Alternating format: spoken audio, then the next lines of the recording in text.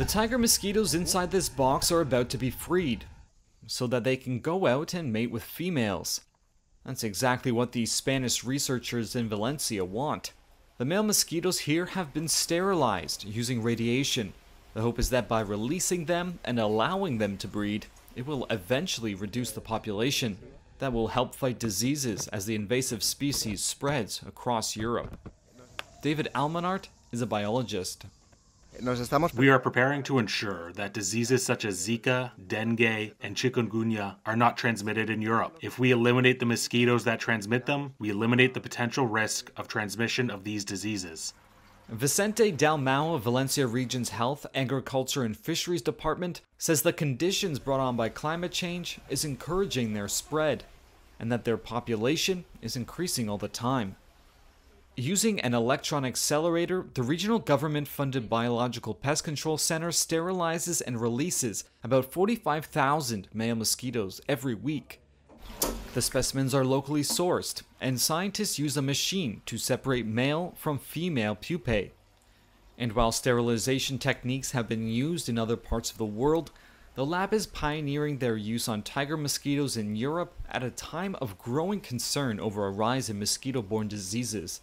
The striped tiger mosquito is spreading north, east, and west in Europe, and now has self-sustaining populations in 13 countries, including Spain.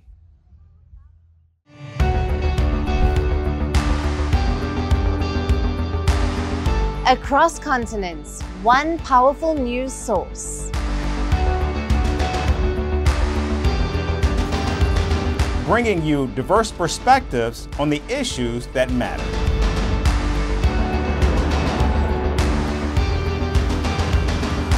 We go beyond the boundaries to give you that little extra about every sporting moment.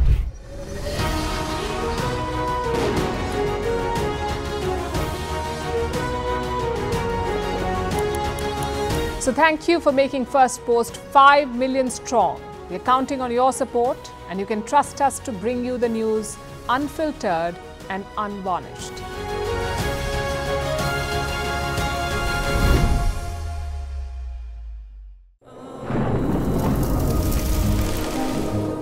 Climate change is on our doorstep. It's time for a revolution to take root. And it starts with 1.4 billion Indians. It starts with one tree for humanity, one tree for Mother Earth, one tree for our future. Project One Tree, a News 18 network initiative.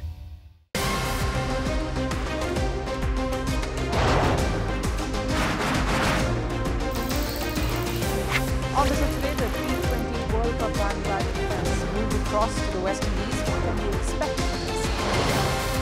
Hello, I'm Alison Green, coming to you from Durban, South Africa. Today we have a special show. Start with a report on India's shifting nuclear posture. For the first time since India officially became a nuclear power. Hello and welcome to Firstpost America. I'm Aaron Ham, coming to you live from the nation's capital in Washington, D.C.